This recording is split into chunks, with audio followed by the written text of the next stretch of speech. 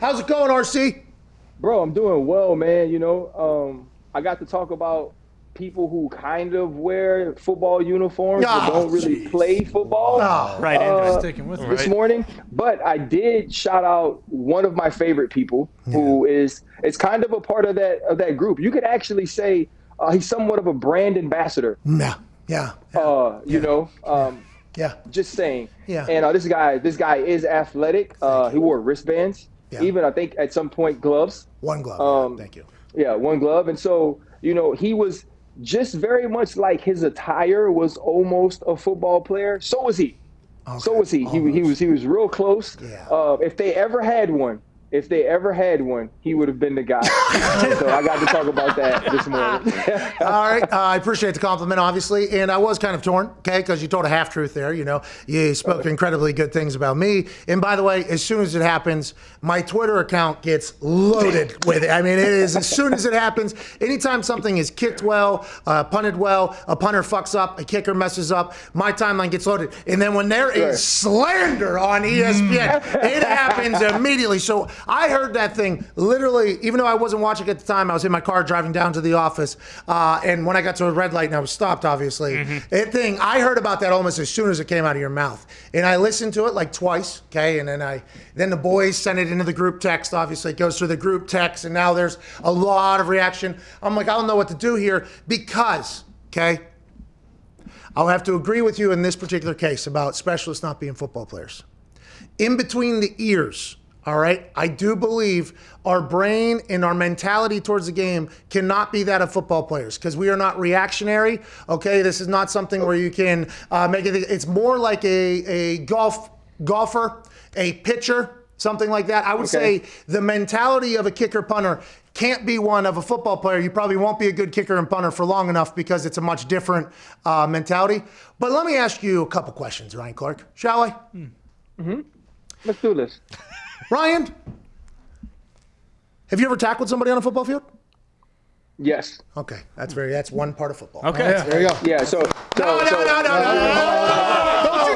this now? Okay. All right. This is going though, Pat. Have you? Listen. No. You had your moment in the sun, in the worldwide leader, Listen, Ryan. And you can stop all your homeboys in the back.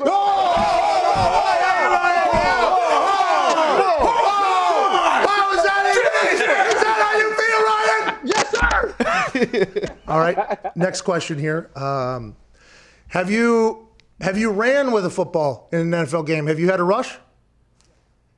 I had an interception where I ran with the football. Are you asking that was it calculated as a rush in the statistical category? Yeah, like a rush. No, I have not. Oh, that's weird. Have you thrown a pass in the NFL? I have not.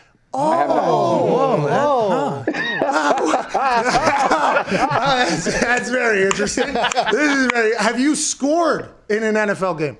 I actually have not. Well. You see, there's a lot of things I think that make up a football game. You know what I mean? Like tackling, running, passing, kicking, blocking. I mean, there's a lot of things there. I've done them all. I've done every single one of them. You've done what? 2 out of the 7 probably. Who's more of a football player, Ryan? I would like to know who is more of a football player, Ryan Clark? The person that doesn't have to write a list to show people that he's a football player. That's easy. I agree. Hey, listen, it's a hard thing to defend. It really is. It really is, especially going against. I've always said this, like if Greeny would have chimed in there, and I love Greeny. Everybody knows I love Greeny. But if Greeny would have chimed in there and been like, "Oh yeah, you're right. He isn't a footballer," I'd be like, "Hey, Greeny, hey, shut the fuck up, okay?" But guys that have played in the NFL, I mean, I think I am very self-aware enough to know that like what we do is so much less stressful, so much less physically demanding, mentally demanding, everything like that. So anytime an NFL player comes out and says like, well, he's not a football player, I'm like, well, yeah, he has every right in the world to say that. But whenever some high school hero says it, I'm like, you're a high school, but I would have played your position and every other position. But you know what's crazy though, Pat, what's honestly, like when you start doing those things, you just get to going, especially when I'm doing like explaining your tweet, right? Like, I don't segment, write it. By the way. Yeah, like I'm just coming off the head, you know what I mean?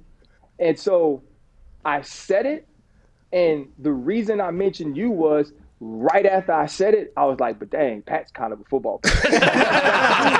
Bro, like that was truly my thought. It was like, yeah, like most of these dudes, like the dudes I play with weren't really football players, but Pat was kind of. So I'm going to throw him in there because that makes my statement a little more true. By the way, I appreciate that a lot. Bro, but Pat, bro, I remember one time, dog, this is when we had Sean Sweetsham, Greg Williams was our long snapper. Greg Warren.